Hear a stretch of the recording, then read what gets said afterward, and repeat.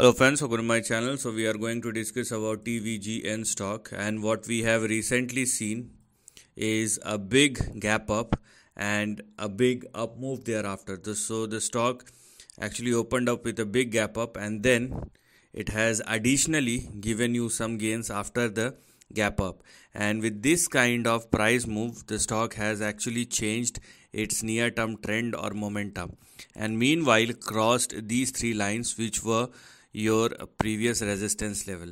Now, because the stock has already crossed some very crucial levels, and they are 0.98, 0.87 and 0.74, so it is mandatory for TVGN to continue to trade and sustain above all these levels. First of all, don't go below 0.74, otherwise the downside will resume once again. That's number one.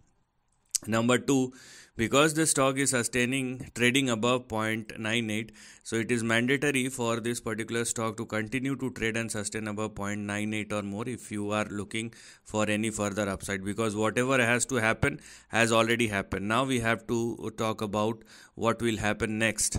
Okay, so in that case, the stock, it is mandatory for the stock to continue to trade and sustain above 0.98, which it is as of now. And if it will continue to do so, you have your next immediate target at 1.5, which by the way is your next big resistance. And if you are thinking anything beyond 1.5, then let's wait for the breakout to happen, because if it also surpasses 1.5 or more, you can expect a trading upswing which may even push the stock towards 2.63 and 4.16. So we do have something big to look at. But right now only this part is active, so focus on this.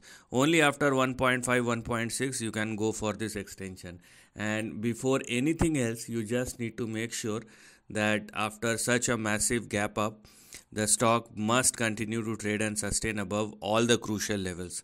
And if the stock turns volatile and started trading below 0.74 or less, downside may resume once again. So this is the end of the video. Thanks for watching.